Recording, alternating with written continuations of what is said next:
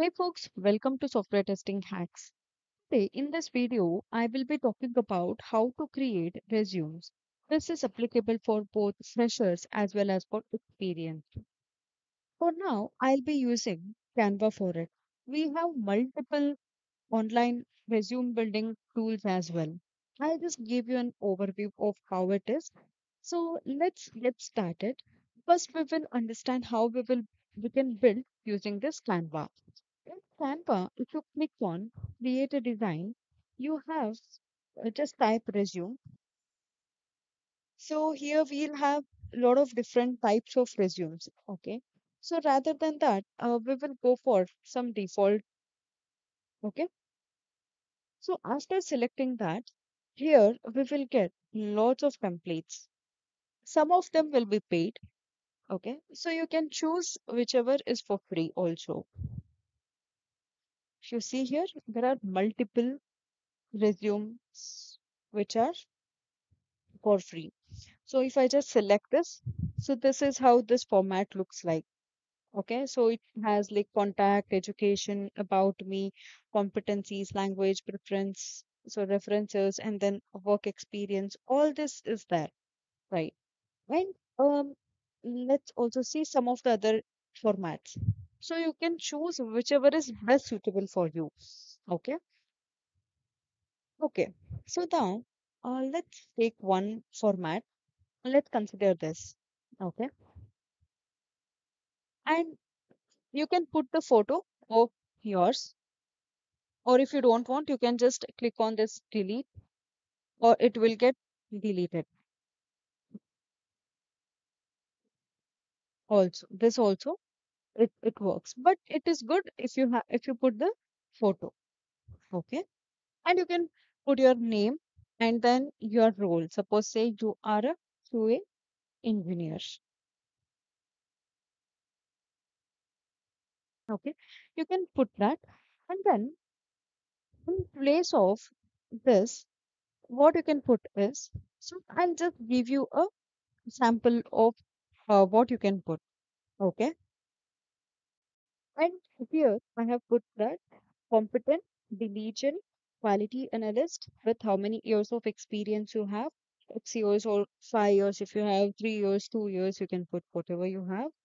Experience in whatever testing skills that you have, automation, manual, database, API, cloud, whatever you have skills in, you just give a brief. This is just a description of what your profile looks like. Okay. And well versed using different automation framework, like whatever automation frameworks that you have worked, you can put that. And I'm seeking for a position to utilize my skills and abilities in an industry that offers professional growth while being resourceful. So this is what you can just give a brief introduction of yourself. Okay. And after that, coming to the experience. For experience, this is applicable.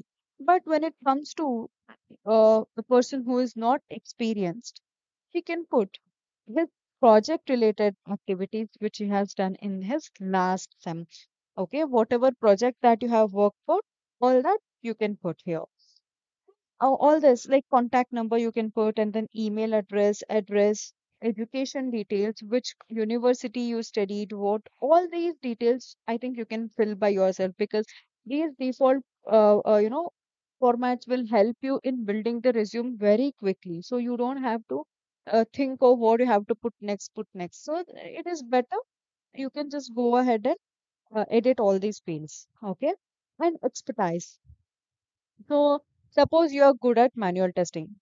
So you can put your basically, otherwise rather than that, you can go and edit that to skill set.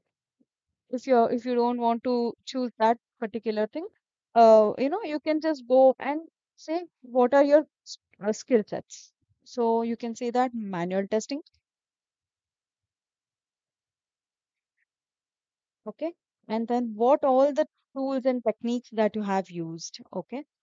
Here automation testing, and what all the frameworks, automation testing, and what all the frameworks you have used. Suppose, say, in case of this, Selenium, and then uh, Java.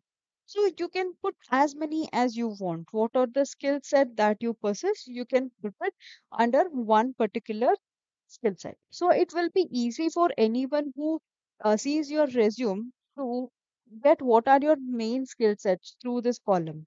So rather than having this brief description, they cannot read each and everything, right? So it is provides a good visualization. So for that reason, we can put it under one thing. And next is language. You can put it. So you based on the uh, this thing, whatever resume format that you select, you will be filling it out. But if you feel like you are missing something or you want to put some additional fields, you can absolutely do it. So in case of experience, if you are a fresher, like education details or education, you can put, right? So that's how you can just go and edit whatever you want. Okay. And you can put whatever the education or whatever the projects that you have done. That's it. So it will be easy for uh, the one who is just a fresher. And company. You can put your company name and then wherever it is located at, or okay, and or how many years you worked here. Here you can it will give you an idea of how many years you worked here. But here it just says 2019 to 2022. In that case, actually it is better to specify from which month you started working. Suppose you started working in the month of May, then you can just put 05/2019 to 05/2020, or suppose you are presently working there, you can put it as present to present, 2019 to present. So that's how, so that it will give them a correct thing that how many years you have worked there. Okay. And what is your job position here? So instead of that, you can also say roles and responsibilities.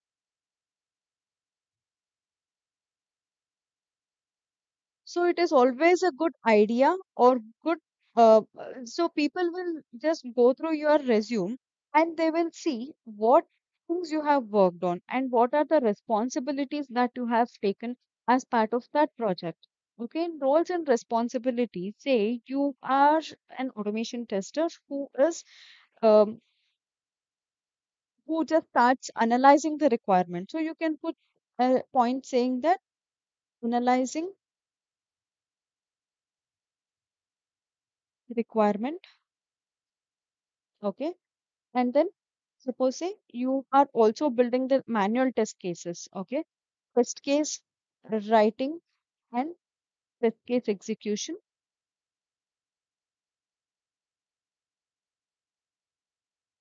Worked on cloud technologies like AWS,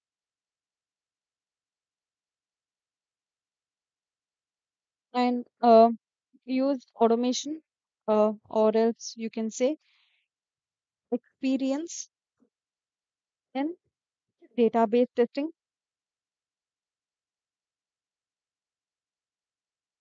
Worked on creating automation tests. So like this you can put whatever the roles you have played and whatever the responsibilities that you have taken. So for each of the companies, suppose you have worked in three companies. So from when did you start this? At the very top, it should be the latest company that you're working with. Okay, it should be in that order. You have to put it first, the current company, whatever you are working for, and the roles and responsibility in the current organization. And next, you have to put the organization that you worked previous than this company, and roles and responsibility you took at that position. Okay, so all that you can fill it over here. Okay, and reference, if you have some surname, name, so all this you can change also if you want. Suppose if you want to build another page, you can just go and then select, and then you can add them additional points. If you have like 4 to 5 companies you have worked, so then you can put it in the next page also.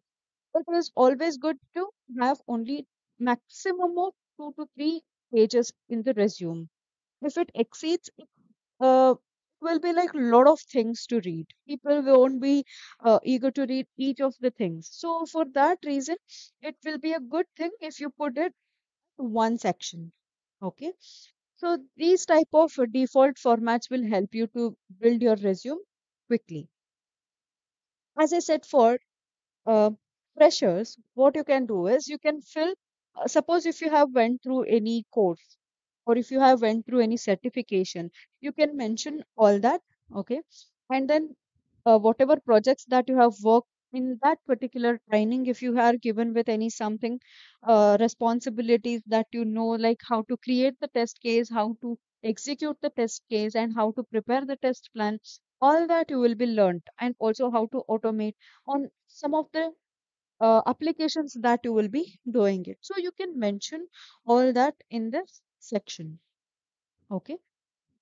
Also, I also was mentioning about some of the tools which will help you to build the resumes. Let's talk about some of them.